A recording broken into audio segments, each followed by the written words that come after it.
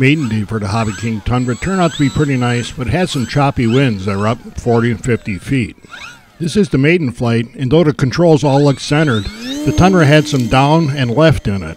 Both of those needed several clicks of trim to get straightened out. Later on that same day, another guy would show up with a brand new Tundra, and I did the Maiden flight on that one also. And though once again the controls all looked centered, it had a bunch of left and down in it when I lifted off for the Maiden flight. This is still the first time around on a Maiden flight for my Tundra, and I was noticing that it was getting bounced around a little bit by the winds aloft. But we have to remember that this is a small, very light foamy. And even though it was getting bounced around a little bit, the controls all remained very positive. I never felt like it was getting out of control. And I was finding out that the Tundra's a lot faster than I was expecting.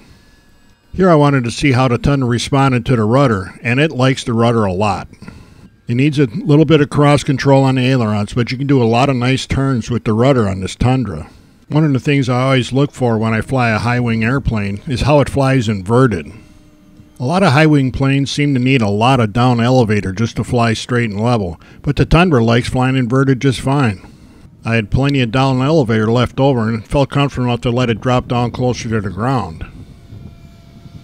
You just don't see that many high-wing foamies that fly this well inverted. And something that I noticed when I rolled it inverted on the last pass is that the Tundra has a pretty good roll rate. Add landing flaps at speed and the Tundra does a loop all on its own, no elevator needed. This is still in the Maiden flight, and I decided to shoot some approaches, and you can see that the wind kicked up a little bit here too. With the flaps at 45 degrees and just a little bit of power, the sink rate's real nice and the elevator works fine. You can set the Tundra down easily. Between the large wheels and a powerful motor, it doesn't take hardly anything to get the Tundra in the air either.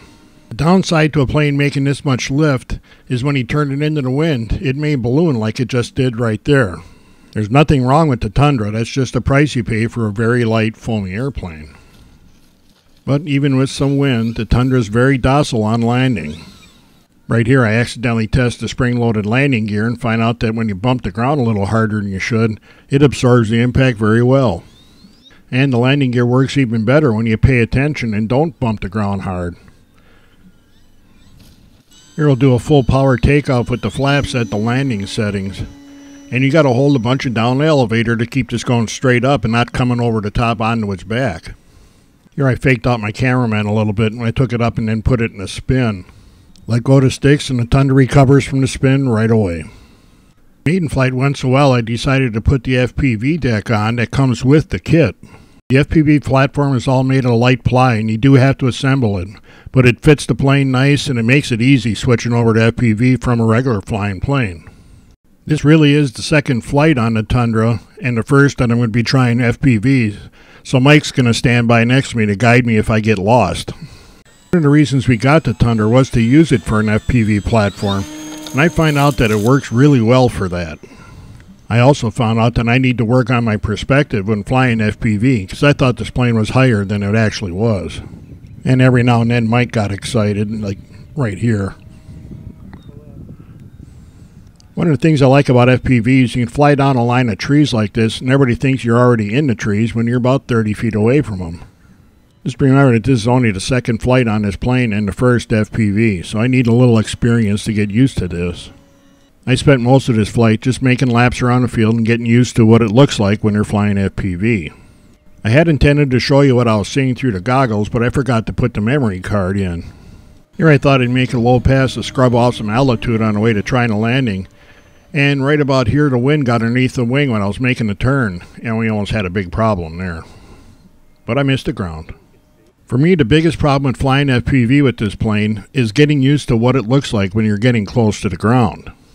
I managed 2 takeoffs and 2 landings, but the landings could have been better. When I thought I was about 3 feet off the ground, I was actually at the ground. And here's FPV takeoff number 2.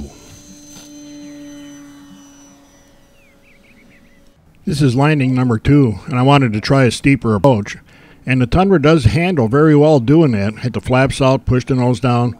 But here again, I thought I was higher than I was when I got to the ground. The good news is that the Tundra is a great flying airplane. It'd be a good plane to learn on for a student. It also makes a great FPV platform that I'm going to be using a bunch in the coming weeks. I think dollar for dollar, you're going to be hard-pressed to find a better airplane in this price category or this size.